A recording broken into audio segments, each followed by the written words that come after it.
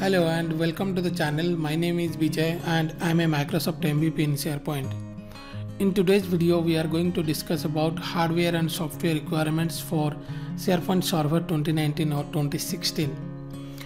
Now, before discussing about hardware and software requirements, let me start with something like if you are trying as a developer, let's say you are a developer or you want to do a job in SharePoint, and you are thinking that you will install something and then you can practice on that. In those scenarios, I would not suggest you go and install SharePoint Server 2019 or 2016 in a laptop. Now the reason behind that is Microsoft is providing two ways that you can access SharePoint online. So the only difference will be in terms of the server object model code mostly, because the other things like your client object model or your modern features, those things are available in SharePoint Server 2019 as well, which you can do practice in SharePoint online. So only difference that will matter is the concepts which are not supported in SharePoint online. One major thing is the SharePoint server object model. And for that, if you are just preparing for interviews or even you want to do some practice on that, if you will really practice on C# object model or the C# .NET, if you will use by using the DLL like Microsoft.client.dll, then in those scenarios it will be perfectly fine that as a developer you will be able to also get how to work with Microsoft.SharePoint.dll. So that will be the only difference. So in those scenarios, as a developer, you can sign up for Office 365 developer program. There is a program which is available and where you can sign up, and they will give you enterprise E5 license and they will allow you to create up to 25 users. That means you can also create some test users, you can do some practice, and in that is all. The trial is unlimited, meaning you can just if you keep on working, then each 90 days I think they are going to renew it, auto renew it. So I have also created a separate video for that. I'll put the link in the video description, so you can go with that option. And the other option is a normal trial which is for 30 days. So as a developer, if you want to just try for 30 days, then that is a good option that you can even sign up Enterprise E5. Why I'm saying Enterprise E5? Because most of the things are available on that, so you can practice with your Power Platform like Power Apps, Power Automate or Power BI. Apart from that, you can develop your SPFX web parts. You just need to install Visual Studio Code over there in your computer, in your laptop. So you don't need to really install, or you don't need to follow the complete hardware software requirements for SharePoint Server. So that is the thing that I wanted to make a point on that. So if you are a developer, no need to sign up or no need to install anything on your local system SharePoint Server. Rather, you can just sign up for Office 365 developer program and then you can go for it. Now coming back to really, if you want to install a min role over there in your local system, where you might have everything on that, like your SQL Server, or your local system is going to be your SharePoint farm, everything will be there. In those scenarios, let me just go through the hardware and software requirements, then you will get an idea, because those are the things minimum required for installing anything on the SharePoint on your laptop. Now for that, I have written a complete tutorial on that. I'll put the link also in the video description, but let me explain you from there so that you will be able to know what are the things basically are required. So this is the article that I was talking about, and I'll put the link in the video description anyway. Now for the 2019 requirements, we'll come up with two things. One is your SharePoint software requirements and the hardware requirements.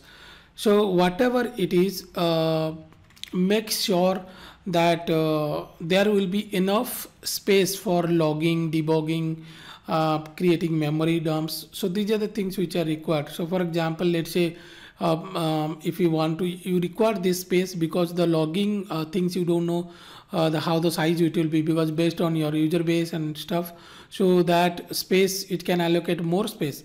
So in that scenario, you really don't need to even install in your same drive, or you don't need to allocate on the same drive.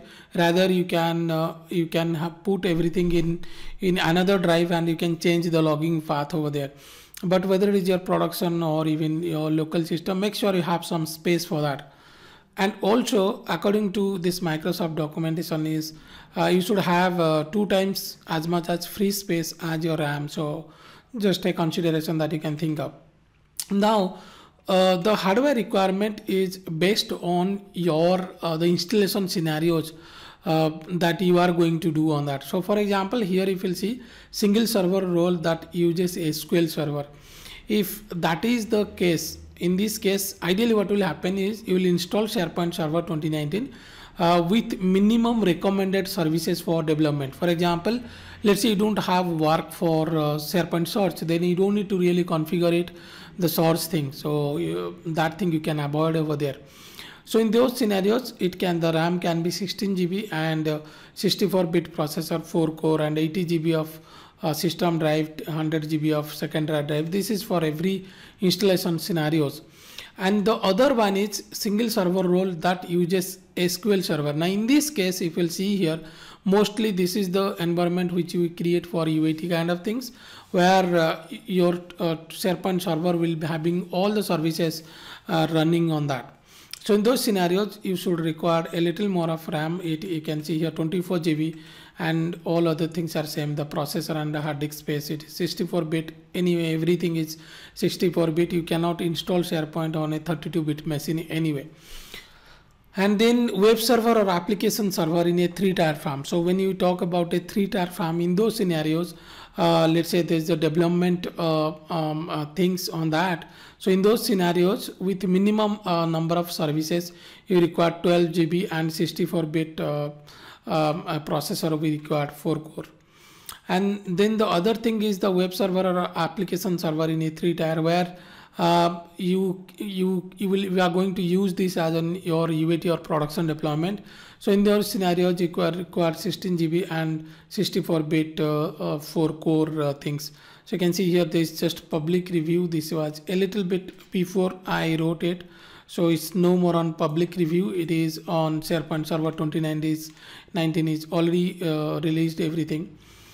And next is the software requirement. So before starting the software requirements, let me tell you, when there was days when SharePoint 2010 came, that is one of the best thing for the developers.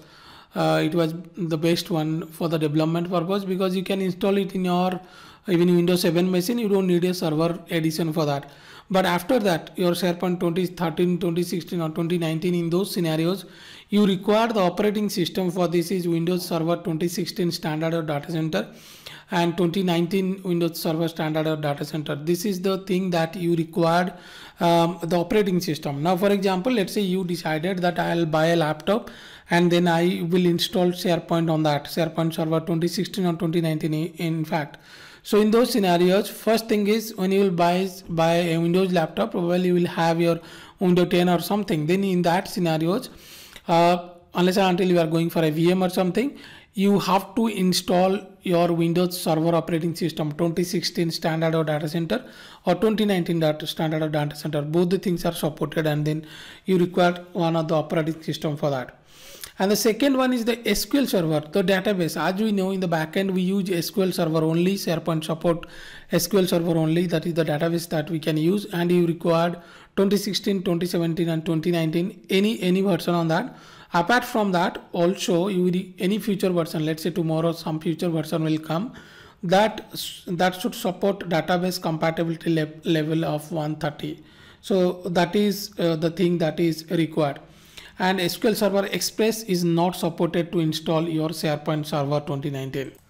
And another important thing is that the Office 2019 client, that you cannot install if you are installing SharePoint Server 2019 on the same computer. Both this doesn't allow, Microsoft doesn't allow that. So that means you cannot install that one. So make sure you have, I think if I remember correctly, when I installed SharePoint Server 2019, that time we installed Office 2013, I think so. So apart from that, also I put the link for the MSDN. There are some other things also, you can have a look at that. Now coming back to the SharePoint 2016 requirement.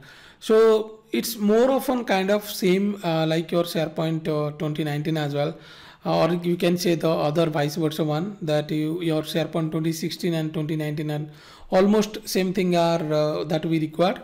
Little bit of different things are over here. For example, the installation scenario that we discussed, database server running in a single SQL instance. In those scenarios, you require 12 to 16 GB of RAM. For QA and production environment, you require 16 to 24 GB of RAM. And if you in a tier application for development, you can require 12 to 16. And then application server in 3 tier, you require 16 to 24 GB of RAM.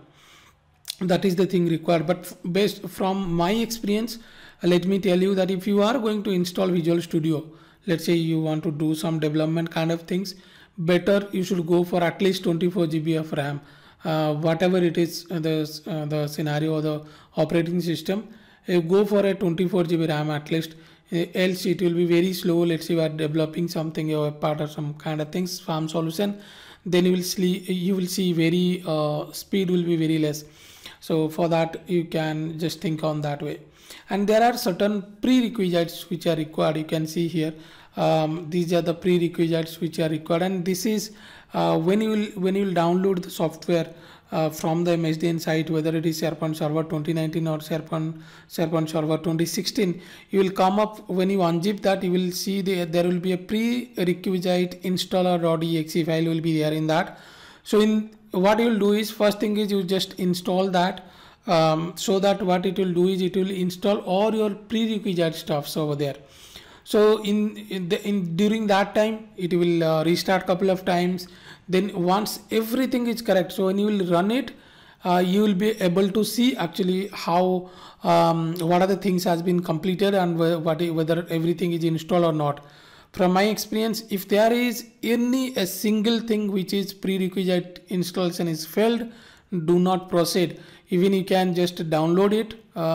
You can just download it. Let's say some component didn't install it properly, then you can just search for MSDN site for that particular component. You can just download it, install it, run again the prerequisite installer.exe file. If everything is well and good, then you can proceed with the setup run. So after that, you can start your installation.